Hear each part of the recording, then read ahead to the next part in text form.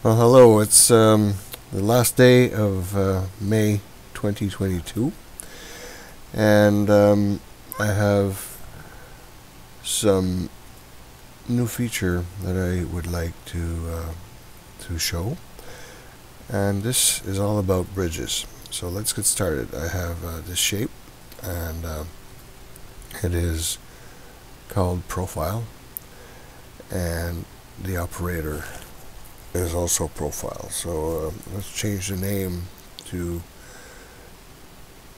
something else, which also means profile. Alright, so the operation is called profile, and I want to make bridges, so I ticked use bridges. The width of my bridge is 10 millimeter. The height of the bridge, let's make it 2 millimeter. And auto generate bridge, so it makes bridges all around. Now the fun thing about bridges is that you don't have to use as configured. There's a loose part here and loose here, so if it cuts, you will need to secure the inside and the outside here. So one can do this and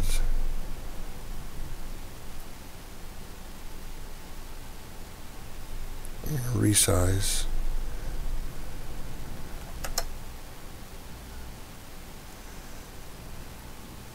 Make the bridge as big as you want, and you can rotate as you like. And so now you can make a bridge across several lines and not just one. So let's copy this, Shift D, and let's make it here as well. And now we don't need these. We don't need these two. Right. So probably don't need these two, just one is okay. And so now we have our bridges where we want them. All you have to do is hit calculate, and if you check the trace, it's going to make bridges where your bridges. Bridges where your bridges. Now that's not the fun part, and that always worked. But the new part is if you remove or make invisible the path, it also generated where there's a collision. Yeah, just realign. Where there's a collision, it generated a new curve, and the curve is called profile cut bridges. Profile is the operation name, cut bridges is the bridges for the operation. Now as you can see, it follows the original contour, or the original by the offset of the radius of the tool. So that means you can cut right on this curve. So we can copy the active operation, which is profile, and we can change the name to profile bridge.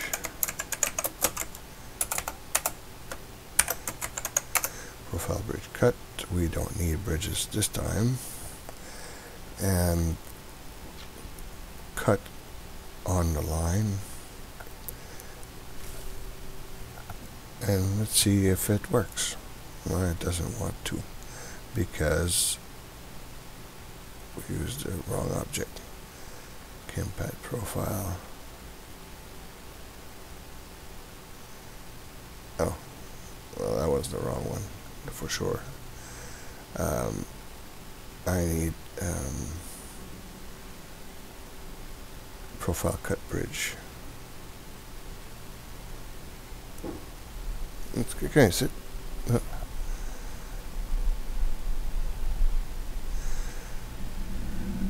Right, so if I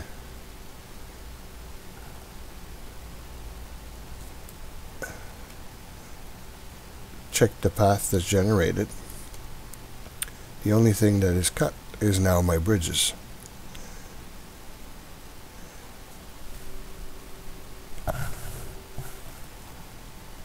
So this is a bridge,